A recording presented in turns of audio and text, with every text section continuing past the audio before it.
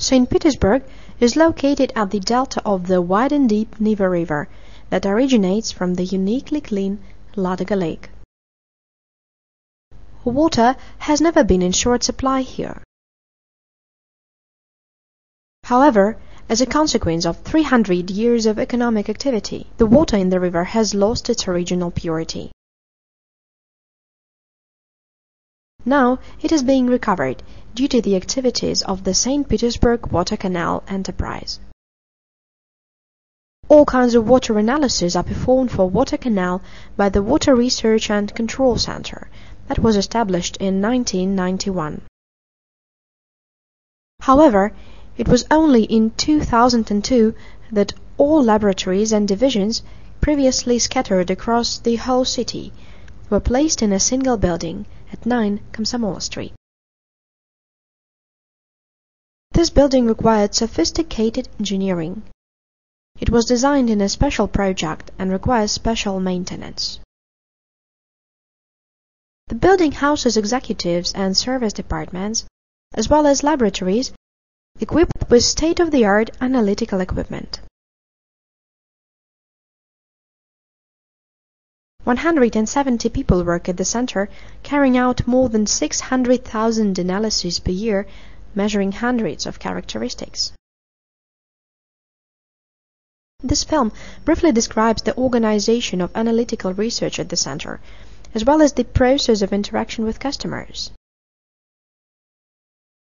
Interaction between the center and Water Canal Enterprise is based on a contract and approved technical specifications, which list monitored locations, contain detailed control schedules, and prescribe specific measurement methods. All technical specifications are entered into the FavorData software, thereby automating the entire production process. 40 transport routes have been designed to take samples from 370 locations around the city. Sampling jars are labeled with barcodes for each group of characteristics. Jars for each monitoring location are then placed in thermostatically controlled carrying cases that are loaded onto vehicles.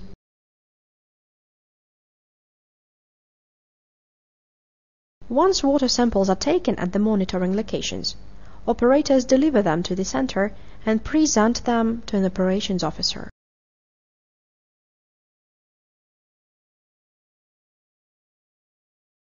The operations officers register each sample in the FavorData software simply by scanning the barcode of the sampling location from every carrying case.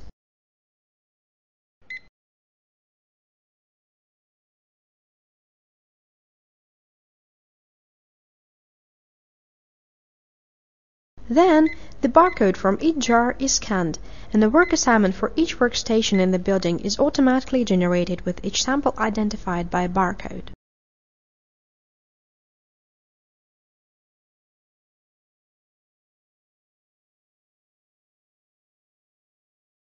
After registration, the jars with samples are transported to the laboratories.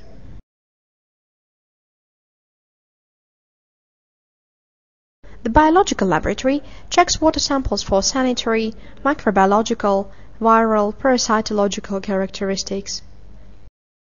Species of phyto and zooplankton are identified.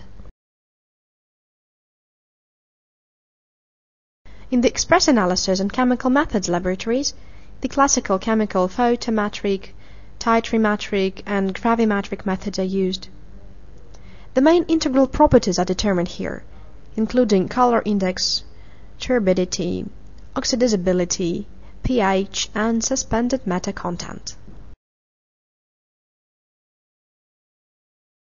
Content of oil derivatives is determined with both gravimetric method and with infrared Fourier spectrometer. The chromatographic laboratory, using modern gas and liquid chromatographs and chromatomass spectrometers, measures the concentration of organic compounds, including polyaromatic hydrocarbons, pesticides, polychlorinated biphenyls, and dioxins.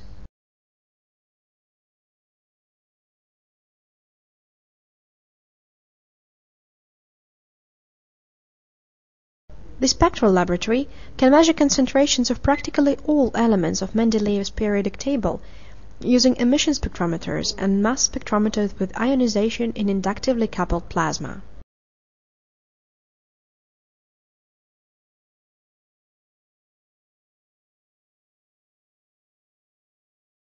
In the radiochemical laboratory, alpha, beta, and gamma radiation is measured, as well as radionuclide composition of samples. In the capillary electrophoresis laboratory, the most advanced technologies are used to measure the levels of ammonium ions, total organic and inorganic carbon, total nitrogen, concentrations of chlorides, nitrites, nitrates, sulfates, and other anions.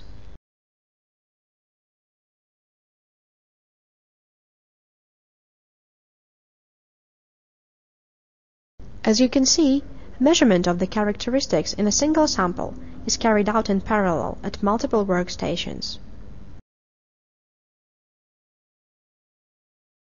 Once measurement is completed, technicians log into the FavorData software with their personal passwords, scan the barcode of a sample, and record the measurement results to the database.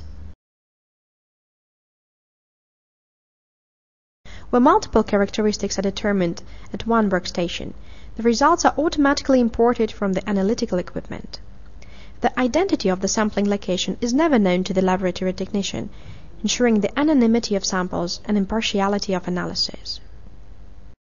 An official report with results for each sample is generated automatically and may be printed out by an operator, but not before all measurements required for the specific sample are completed.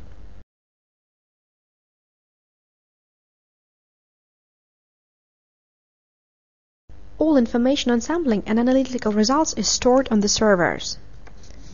Within a few minutes, all new measurement results are transmitted to a database at Water Canal Enterprise, where FavorData software is also used at more than 200 workstations across the city. Any value exceeding the maximum permissible level for any characteristic is immediately displayed at relevant workstation of the Department of Potable Water Production, accompanied by both visual and audio alarms. The staff of Water Canal Enterprise uses the data accumulated over several years for statistical analysis.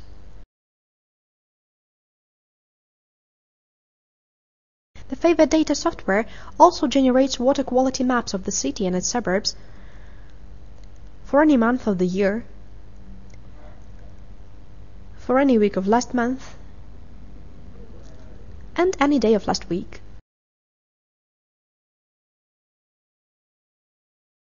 Locations where values exceed the maximum permissible levels are painted red. Other colors are ranked accordingly. The exact address of the location can be displayed, as well as the degree to which the maximum permissible level was exceeded.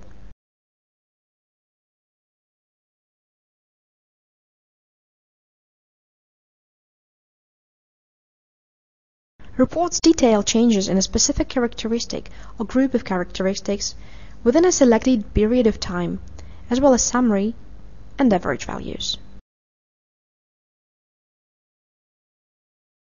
This system of analytical monitoring of water quality, which has been jointly developed by Water Canal Enterprise and the Water Research and Control Center using the advanced FavorData software, is an important factor in providing the 5 million residents of the city of St. Petersburg with pure and safe water.